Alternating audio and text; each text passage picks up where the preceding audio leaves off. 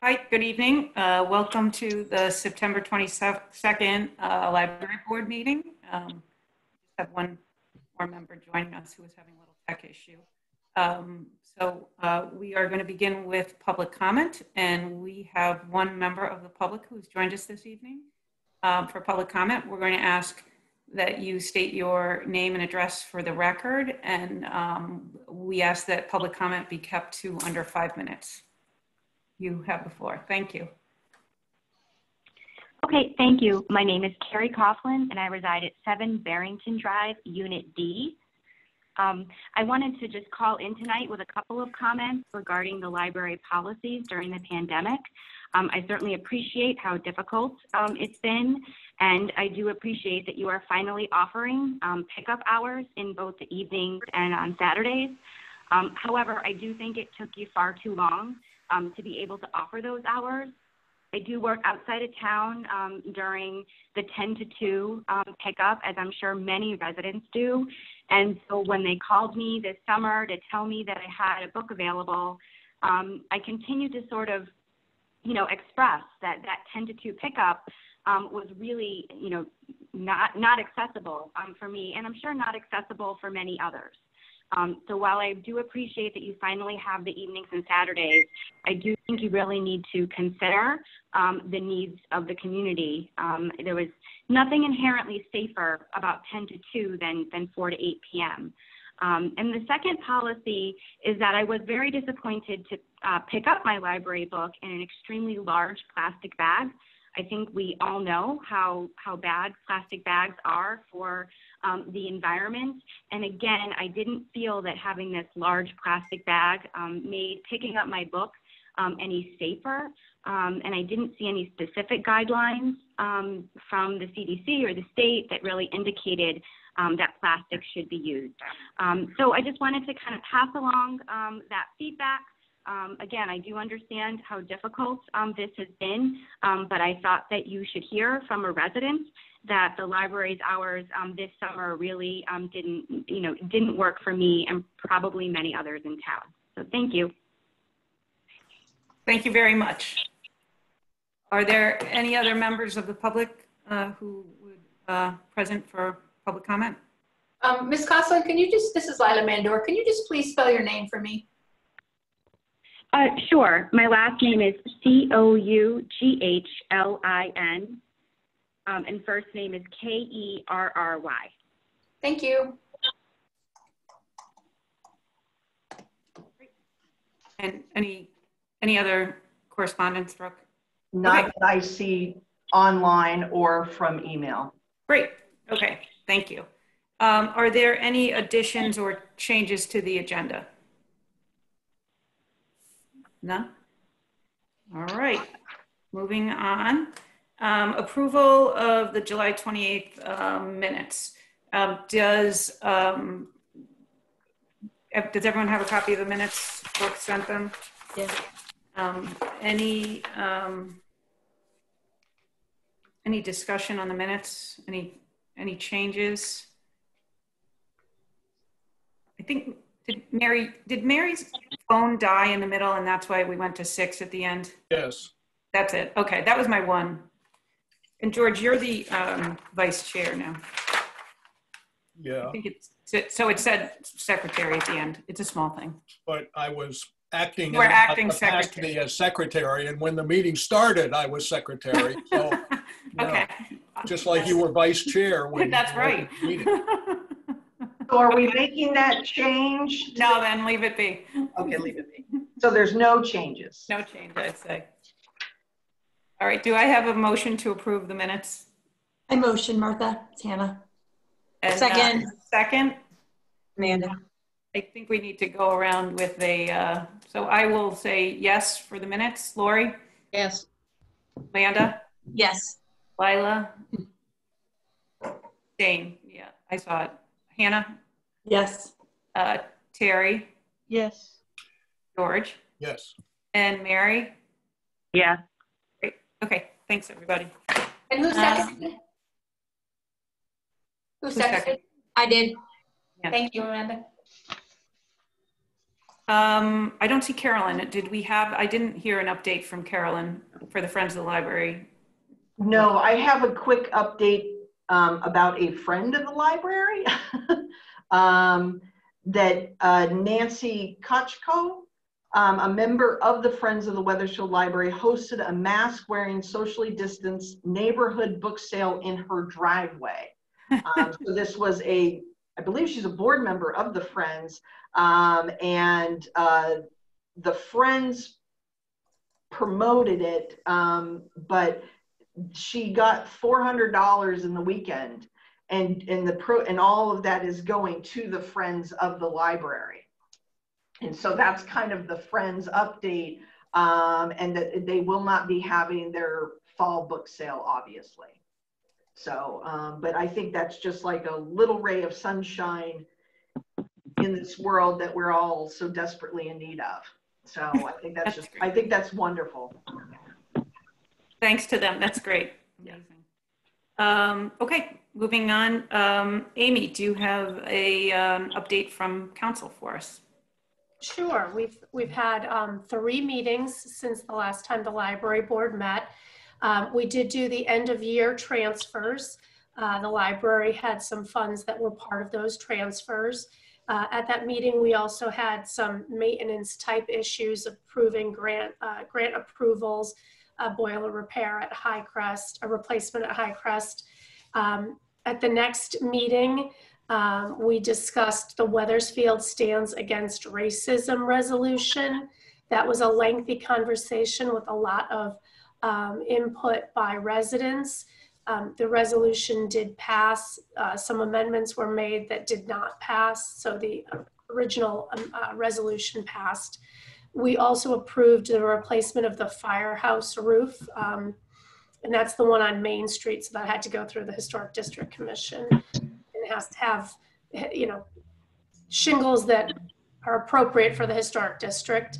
And then at this last meeting, it was we had some fall paving bids to present, and Brooke and Martha came and presented about the library reopening. So I appreciate you coming to the meeting and not only speaking to the town council members, but at a council meeting, you have a wider audience. So you do reach some folks at home. And now that it's, you know, meetings are on YouTube and via our television providers, you do get a little bit of a wider audience. So I'm glad you came and spoke out about the updates, especially the additional hours. So I thought that was very good. Anyone have any questions for Amy? Okay, thank you. For the chair's report, I just wanted to thank Amy and ask you to extend our thanks to Mayor Rell for having us last night, and to the rest of the council. And I know Brooke is going to give an update that she shared with town council last night, so I won't repeat what she has to say, but I will share that both Mayor Rell and the town manager had some very nice things to say about the job that Brooke and the staff have done in managing through a very difficult time, and we're very appreciative of the work. I also have to give a shout out to, and I know Brooke is probably going to do this too, but a shout out to Physical Services for the amazing job that they have done in putting in the plexiglass, and especially Pete the carpenter. It's unbelievable. It looks beautiful, honestly, what they've done, to the point where you might almost think like it was part of the design of the library. It is so, it is one of our goals is obviously always creating a welcoming environment, and it continues to be a very welcoming environment, even with the plexiglass there. So kudos on that. I will say I appreciate the member of the public who spoke this evening. We understand these have been difficult times, and you know, there is no playbook for how we would go through this. And so I appreciate that the schedule as it is rolled out, and we are expanding it and looking to make it as accessible as everyone can. I also very much appreciate where the library staff and Brooke have gone above and beyond. I know, for instance, in making personal deliveries of books when hours did not. Martha, Can you hear me? as well? Yeah. Got me? Yeah. Okay. No, I was saying that I appreciate the work that you've done in trying to accommodate folks who, as wherever possible. So thanks very much for that. In terms of business, did everyone get a copy of the meeting dates for 2021? We're gonna need a vote on that. There is no location indicated to be determined. Hopefully in person. As always, we hold it's the same schedule as we always keep, fourth Tuesday of the month. And then no meeting in November with the earlier meeting in December. So as to kind of avoid holidays. Do I have a motion to accept the proposed library board schedule for 2021? Move to accept. Seconded. Second, any discussion, any questions? Who seconded? Sorry. Lori. Thanks. Okay, all in favor, we'll go around again. I'm going to go by my screen. I'm a yes. Lori? Yes. Yeah. Amanda? Yes. Lila? Yes. Anna? Yes. Gary? Yes. George? And Mary? Yes. Great. Okay. At the last meeting, we also talked about, especially considering the changes in the way that we're meeting the public in a lot of ways, having an outreach committee meeting. We haven't had one in a little while. And so setting up an outreach committee meeting so that we can discuss, how we can make the library and make ourselves more accessible to anything that we can do in terms of reaching out to the public. We were looking at October for a date that I'm going to throw out October 21st as a date. Everyone, all are welcome, but we'll specifically be looking, it's Wednesday, October 21st. We probably could do as early as 6 o'clock if people want to. Martha, I'm on that committee. I can't after 5 o'clock on Wednesdays. Yeah, after 5 o'clock. I could do early. But I could do the following Wednesday. I have a commitment that Wednesday. No, that's fine. I'm looking at, who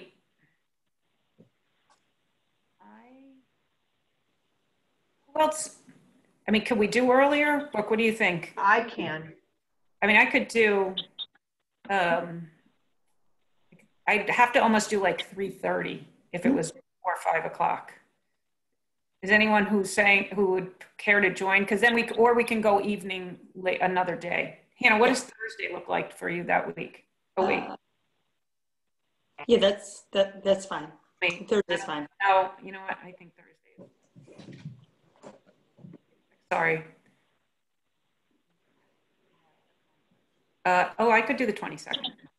You want to do Thursday? Can you do 6 on Thursday? It's fine. It's great. That work? Yeah, I think it's just you and I, right? We're the old timers on outreach. Does anyone else want to come to outreach? Really super duper fun. We're gonna do some. Well, maybe we should just have it at 3:30 on. No. Let's go with 6 o'clock on. You know what? 6 o'clock on Thursday, so it's a little more accessible for folks. That's fine. Okay. Okay, the 22nd Thursday. Thank you. Okay, thanks. And then then we also need to have a governance committee meeting to start to look at some policies. We were looking at the week of November 16th for that. Again, looking around 6 o'clock, I was going to throw out the 18th, which is the Wednesday of that week. This will be kind of a new meeting, a new thing, so we'll be recruiting a few different people for this, but we can get into, we love talking policy, I know. So let's pencil that in. If we need to make an adjustment, it's a little far out. If as we get closer, we need to adjust, why don't we? So let's pencil in the 18th for the governance meeting, November 18th. What time? Let's do 6 p.m. if that works. Okay. That's all I have. Brooke? Okay. Let's do the finance portion. You should have received a copy of the financial report and how it was reflected in Munis as of last Thursday, Friday, the 18th. And we are 29% spent out at this point. And there's a few things that drive it. So, you know, it's like the first quarter here. It's a little high. And the reason for that is because the pension got tapped in Munis immediately, if that makes sense. Like it was deposited in theory on July 1st, July 2nd, it's gone. So it's just spent, instead of doing it like by 1/12 or every pay period, it's just gone right away. Often that's done with health insurance, and that doesn't seem to be the case at the moment. But Mike O'Neill is in audit at this time, so I suspect at some point he's just going to yank that back. So that's kind of what happens. And so that is a big driver. And another one is when you go down to tech support services, and I've mentioned this in previous years, that the previous director really tried to get a bunch of these one-year contracts that we have with these single source entities for our RFID or data, usually in this case in tech support, it's databases, everything aligned with the fiscal year. So there isn't a lot of outlay of money in this first quarter for us. And so, you know, we're paying our consortium nearly $40,000 at the, you know, July 1st. And so that's included in this budget. So that's a big one that comes out. And then if you go down to office machinery services is our RFID. And so that's immediately due, you know, July 1st, basically. And so that's immediately paid out, you know. So those are the kind of things that really drive this first quarter, is the outlay of so much. So that's kind of this. Does anybody have any questions about this specific report? What's, yeah. Okay. And then just so that you're all aware, we did, at the last meeting, you voted to have $15,000 from Showman withdrawn and to be deposited with the town. And Martha and I signed off on that. And that took place at the end of August. So that did transpire, that has happened, and the money is sitting with the town. And then you can see the latest August 31st report on that. And you can see the debit of $15,000, at least in the Showman account. And the other one looks like it's ticked up a few $1,000s in this, you know, in change in value of investments has gone up. So the library account has gone up a little bit. So those are the Charles Schwab. And I think by the end of the year, Martha, just to put it in everybody's, you know, we probably should have another finance committee meeting at some point before the end of December. Yeah, because we'll be starting budget prep process will start. So it'll be a good time to look at the books at the end of the year. So I just had said that Mike O'Neill, the town audit is coming up to wrap up the previous fiscal year. We do provide a little tiny bit of our statistical data for that, and we'll be working on that in the next few days. And that's the first key piece. And then we start to work on the statistics for the state library report, which is quite a behemoth undertaking. All credit to Celia, Allison, one of the managers here. It's just a big thing. And so that by the time we're in the next meeting, that's all that she'll be focused on. And right around the time of the actual meeting, I'll be definitely more involved And that's due in the middle of November every year. So that's gathering all that data and making sure it's accurate is important. The phased reopening continues. On Monday, August 3rd, since our last meeting, the library started offering holds pickup by appointment, computer use by appointment, as well as fax use and copier use. Saturday service began on August 8th. And on this first Saturday, the library miraculously served as the town's charging station. And I say that miraculously because I'm not sure if everyone is aware, but the library is not hooked up to the town hall generator. And the library was without power for about 2.5 days. We were out Friday, right before the storm hit, we lost power. Oh no, I'm sorry, I believe it was Tuesday.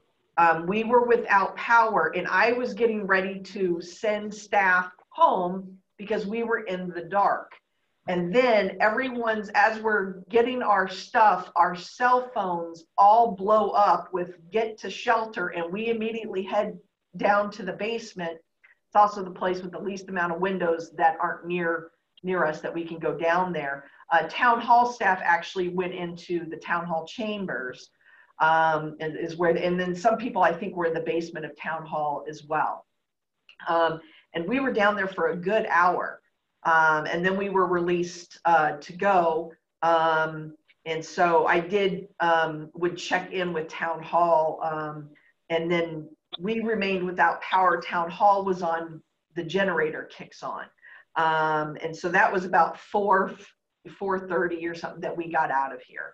And then we didn't have power. So we had like partial, I want to say like the 10 or 20%. So not all of our power went down, but we're at 10 or 20%. So I did have staff come in on Wednesday, and we did work for a couple of hours, I believe. And we did what we could safely accomplish without much light and no electricity basically. And so, and then then I had to send people home, and we did have some of the non-union not even report in.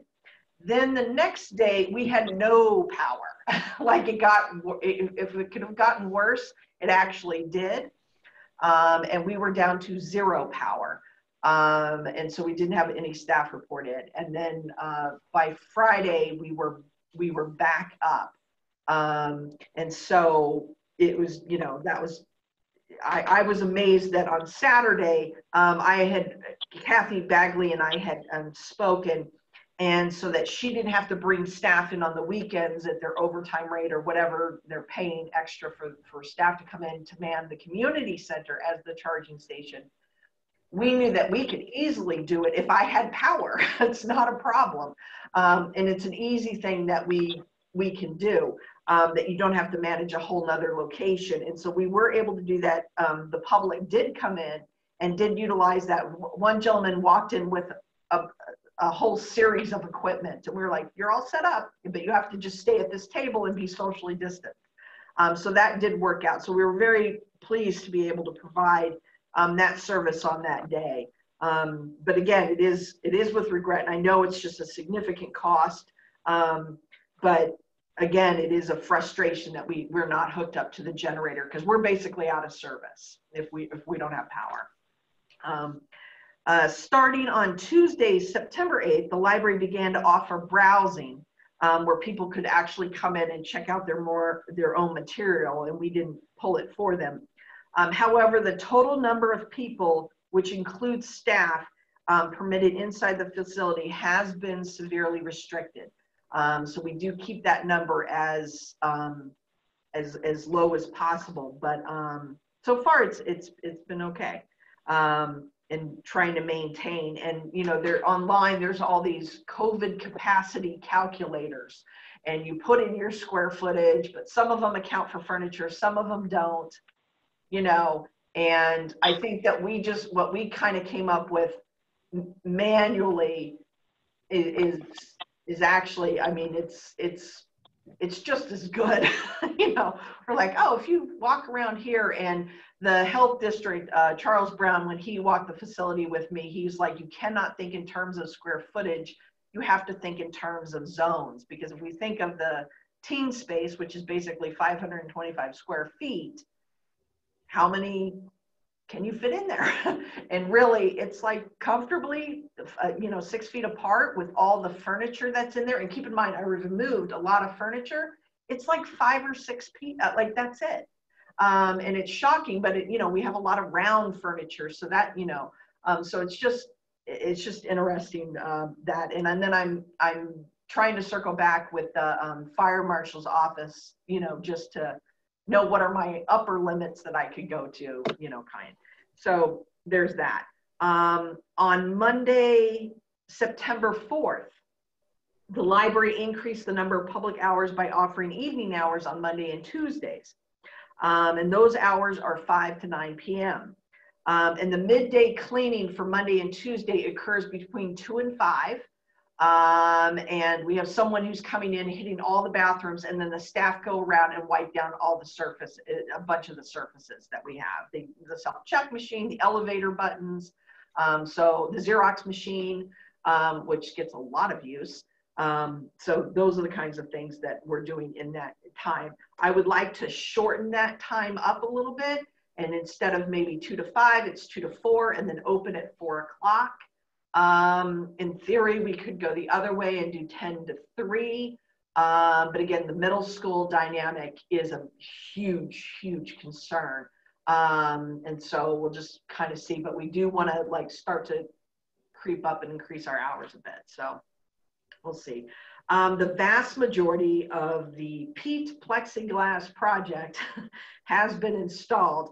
A couple of smaller plexiglass projects are also being worked on that would enable us to increase the number of computers that we have available. And so that people aren't, even though they're 6 feet apart, they're not directly across from each other, which is the case with the children's and the teen computers specifically. And we could add additional workstation at each one of those. So Pete is working on those. So we do look forward to that, because that would just increase our capacity, because we are using the workstations as much as we can. It is anticipated that by October, we will also begin to offer the use of our study rooms. I'm in one right now. As well as our study carrels, which we have relocated up to the mezzanine level, and that we can safely have people utilize those spaces. And I think there was one study carrel which we positioned by a support beam, and it didn't have electricity. We had electricity installed so that obviously people can plug in their devices. And so we do think that that's kind of one of the more needed things is, can I come in, for an hour or two and study? And these aren't from the high school and middle school students. These are adults who are coming, and maybe just to get into a different environment than their home. I don't know. But they are looking for that, and we're looking to offer that. And in October, we'll be looking to do that. And then we're also looking to do it at some point in October, additional evening hours, which would be our Thursday nights, 5 to 9. And then to expand the Saturday hours from 10 to 2 to 10 to 5. We don't, and it's hard to say, but we have a little less traffic on Saturday afternoons typically, and in a normal situation. And we feel like maybe we don't need that midday cleaning on Saturday, because the traffic's a little bit of a different dynamic on Saturday. So is that something that we can successfully pull off and increase our hours? And again, we still do not anticipate offering any in-person programs or meetings until 2021. And the first group that will be permitted in will be the library board. So that's, yes, it's you. And so that's, that's that. It is our sincere hope that we do not have to pull back from any of these additional steps. And it's important to keep in mind that I was in consultation with many, many, many different entities that were providing information or guidance.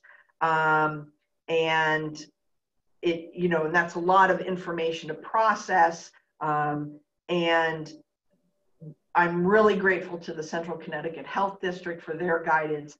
And they really strongly suggested that we have a slow reopening, that it's very phased. We are very similar. The directors that are within the Central Connecticut Health District, which includes Newington, Rocky Hill, Berlin, and ourselves, would meet, you know, every few weeks and check in to see what are you offering, how, you know, what is your next step, so that we were kind of close, because we do share patrons, especially Rocky Hill and Newington. We really do share patrons. And we're, at this point, we're pretty similar to, I would say, Berlin and Rocky Hill. Newington has not opened their doors yet. And Newington is still doing curbside. And I don't know when they are planning to open their doors. But everybody's got different physical layouts, different concerns. And so, you know, there's that. And Glastonbury is also very similar to what we are doing as well. So I'm quite pleased with how we're doing so far. And all of this has been, and I do realize that it has not made everyone happy, and has not been quick enough for some people. But the ultimate goal has always been the safety of our library patrons and our staff while they are within this facility. And that has been the biggest, the most important thing that I've had to focus on. So, you know, there's that. The staff are still hanging in there. They're being resilient as ever and adjusting to the new reality. The staff are very customer service oriented. We're used to engaging our patrons, and we feel like it's very difficult to do this behind plexiglass and not be up close and try not to have extended conversations. And it's difficult, but you know, we're all adjusting. If you recall, approximately 16 of the non-union part-time staff had been officially furloughed. As of today, we have brought back 11 of them. For the most part, they are at reduced hours. So where they might have been working 15 a week, they may be working 8. And we continue to slowly transition the remaining back in as needed. And so there's, I know that I'm bringing back one more in October. And it will just happen as we kind of move forward, as we open up an additional evening or expand hours. So there's that. In the meantime, we are encouraging the staff to get their flu shot, as we would the entire Wethersfield community. The Central Connecticut Health District provides them. And if I can just do a public information push, go get your flu shot if you're able. Very, very important. And then we're also making sure that the staff are taking, or during this time, we've finished almost everybody, but we're trying to make sure that the staff take all that required sexual harassment training that we're mandated to provide. So we're trying to get that taken care of as well. Any questions about the reopening and the phase in at all? Brooke, have we had to limit the numbers at any point? I mean, not allow people in? No, not yet, not yet. And most libraries have reported that, like, they would initially get a kind of a rush the first couple days, yeah, and then it just kind of, no. I think people are genuinely just frightened to go out and about, and understandably so. And I know that Some of the guidelines given is that visitors, you know, your library patrons over the age of 65, you know, may not want to go out and about. It's not the best thing. And so, you know, it's tough. And we can provide, when we need to, home delivery. In some cases, we've mailed items to people. In other cases, we've made arrangements for their family or friends to pick up materials. But the people really like the grab it, that they can pick up their stuff and leave the building right away, that it's already checked out to them. And so that will continue. So the fact that we're able to offer them both options, that they can come further into the facility than just grab the checked out items, or do the other, is, you know, that people have options and their comfort levels. So most people are not hanging out for extended periods of time.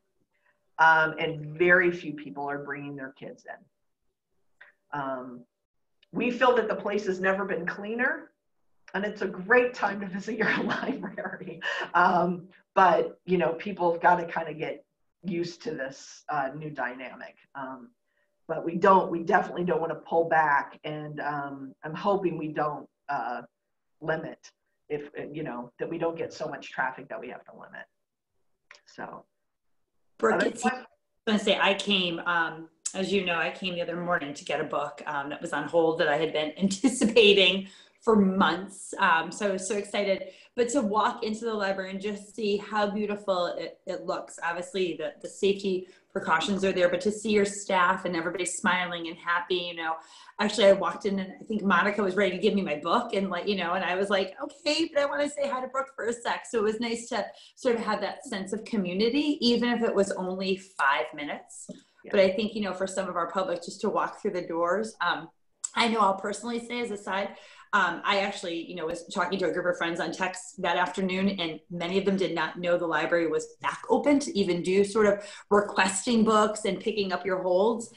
So I thought that was another thing, just, you know, for all of us as a piece, as a library board, just to share that with our friends and our family in town. And I know we all have, but to remind them that it is open and there are expanded hours if they want to come and browse. But I just want to say publicly a big kudo, Brooke, to you and to your team for kind of hanging in there during all this, and then, you know, reopening slowly and safely for the public. Thank you. Anything else about the reopening? Okay. Summer reading is wrapped up. Obviously, it's not going to be a banner year with the numbers that still need to be crunched, but we believe it was a welcome distraction for the community. And while I realized there were a lot of lawn signs this summer, Amy Bello,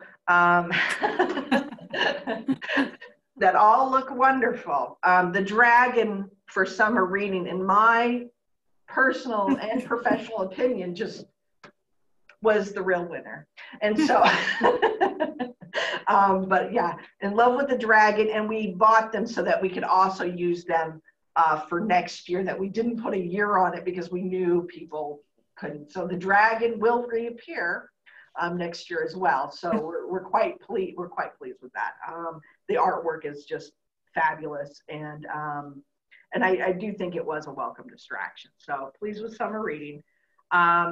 We do have some other programming that just happened or is coming up. Adult programming. I believe it was last night. They just hosted a virtual modern calligraphy program. It was very, very well received. I know Doreen was blowing up my phone because she participated in it. She really had a great time. You know, that's just wonderful. The teen librarian actually believes there aren't teens in town. Poor Sarah Briggs. She just is like, you claim they're here, I don't see them. But she's been doing virtual programs. The last one was Doodle Art. The next one is do-it-yourself Tetris-inspired magnets. She did something with Pop-Tarts. They tasted delicious. and just hosting the program. She sends the link. We're not doing live programs with children or teens. We send them the link to the actual video. And because these are recorded, we can reuse them if we know that, you know, more interested and they didn't get a chance to participate, we actually can continue the program moving forward. Many of you have seen the Facebook, the Nutmeg Reads by Ellen or Sarah or some of our other staff, and Bree with her story time. So that's what's been going on in the summer. And now in the fall for children specifically, as they've got their adventures around the world, and they're going to virtually learn about different countries and cultures and food and music and famous landmarks with crafts, activities, and challenges.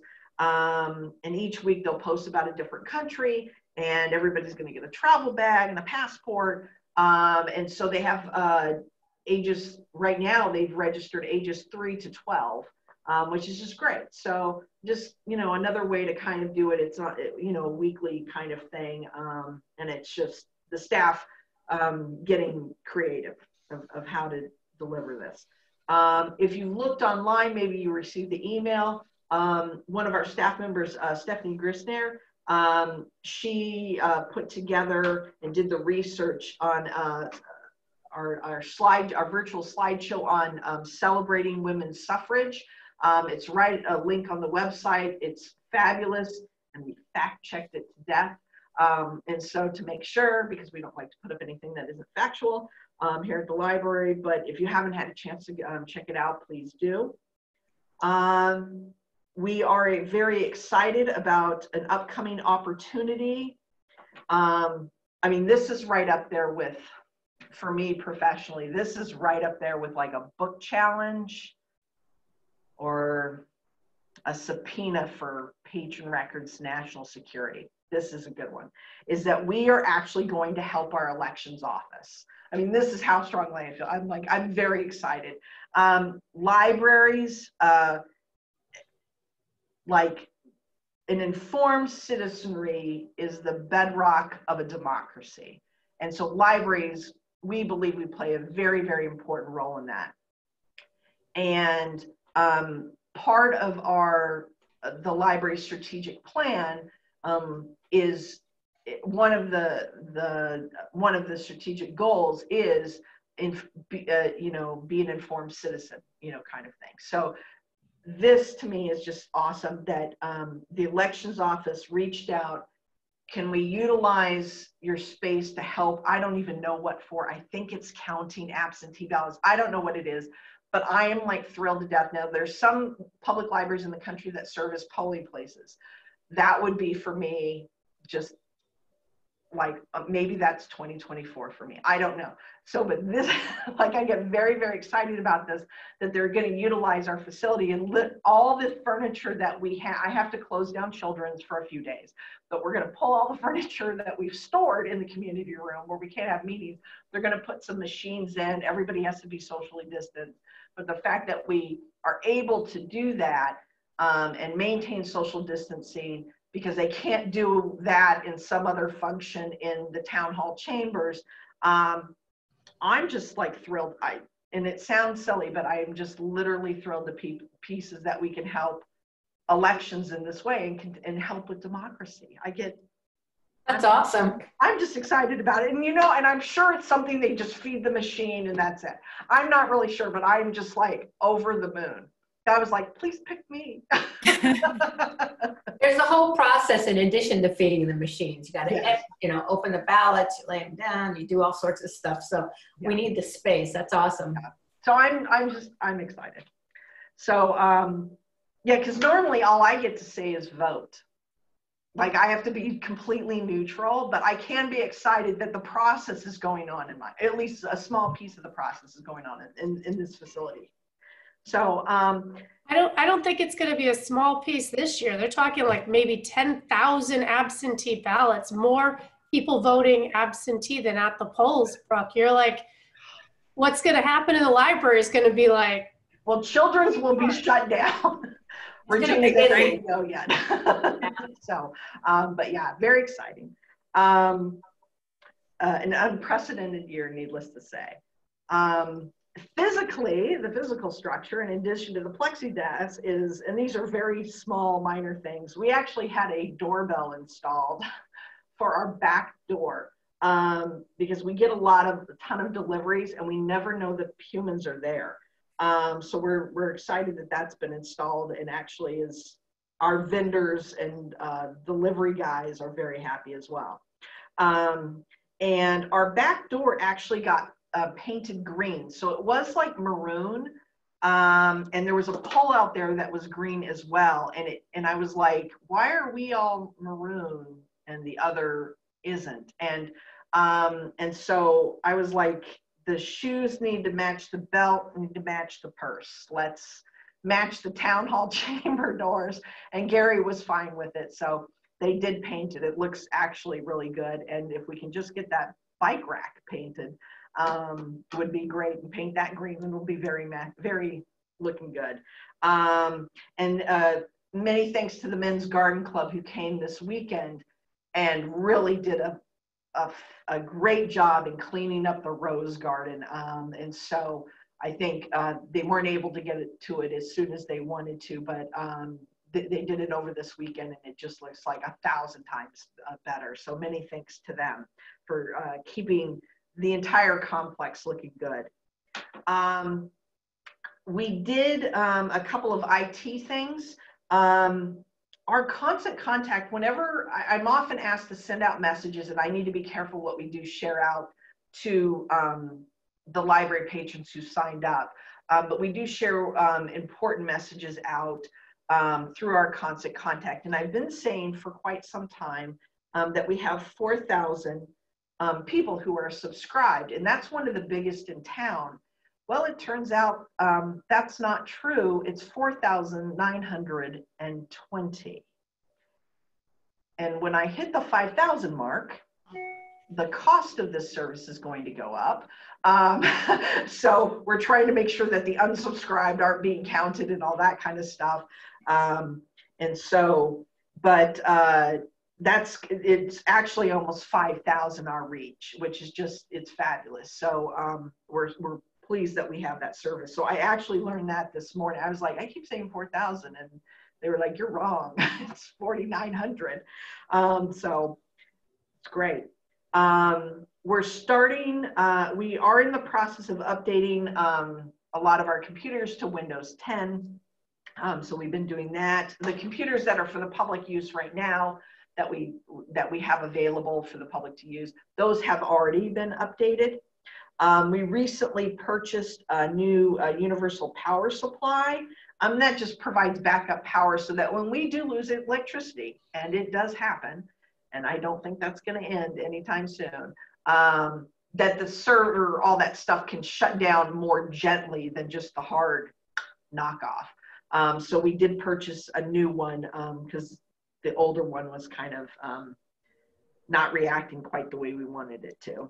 And we are starting to look at, we received money, thankfully, in the budget. So thank you to Town Council that we're starting to look at for our we received about $8,000 for a capital improvement project, which is very small, but it's for our RFID, our self-check machines, and they need to be updated to Windows 10.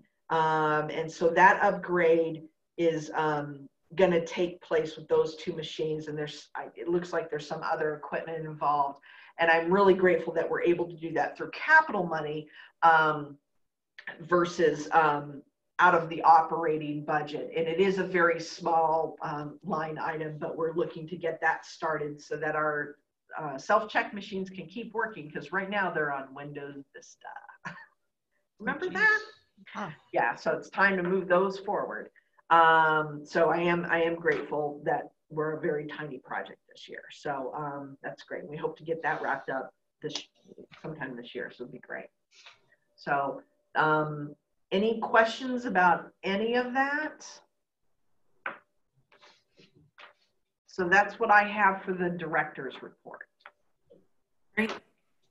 Brooke, you gave me a flashback of when they were renovating the library. that they really couldn't do programs back then, and we all muddled through. It was unfortunate. It was 15 years ago, so maybe every 15 years we get a little hiccup, like who knows, maybe we're due for a longer pass, but I don't think my kids would remember that. I think they just would remember all the great programs you did have, so we'll get through this. So I muted Mary, and I can't unmute her because she was giving feedback. Is it, Mary, can you unmute yourself? You have to press the button. I apologize, Mary.